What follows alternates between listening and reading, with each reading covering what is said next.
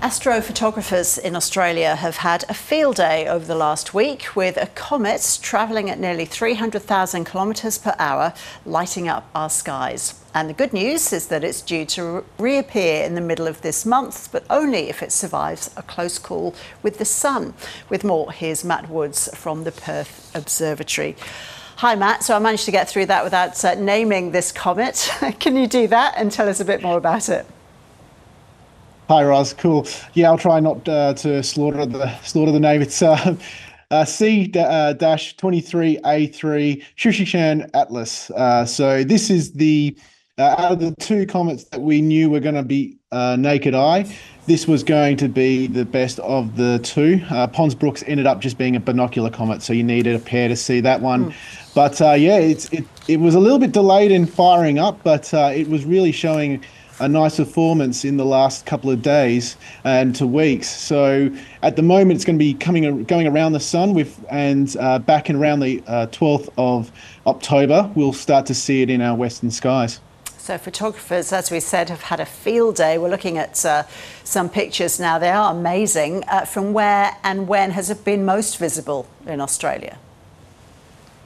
That's a great thing. After a couple of years ago, we had Neowise, which was mainly a northern hemisphere comet. This one's been the best viewed from the southern hemisphere. So unfortunately, our mortal enemy, the clouds here in West Australia, have decided to park themselves over the last couple of days. So we really only had one final chance back on Tuesday morning to get it. So personally, I'm hoping that it survives going around the sun so that we can get some more views of it here in the west with the beaches that we have in West Australia. If it does survive going around the sun, it'll return brighter than ever, won't it? Yeah, and it's going to be at its closest point to Earth. So it's going to be roughly around 71 million kilometres. And the reason we're hoping this survives is because it's really just a big dirty snowball. It's made up of water, carbon dioxide, ammonia and rocky material, and so when it comes into the inner solar system, it starts to heat up, and so it goes from a solid in ice straight to a gas without going through the liquid phase. So it's quite explosive, and that tail is created because of that ice being ejected off the comet and then the sun's solar wind blowing it away. So that tail always points away from the sun, and sometimes even in the past we've had like Comet Hale-Bopp in '97. You actually get a secondary tail, which is a blue ion tail, which is also fantastic to see. So it's not as good as say like Comet McNaught back in 2006 or Comet Lovejoy in 2014, but some of the photos that's been coming out have just been absolutely stunning. Yeah, they are. How do you take a good photograph of a comet, Matt?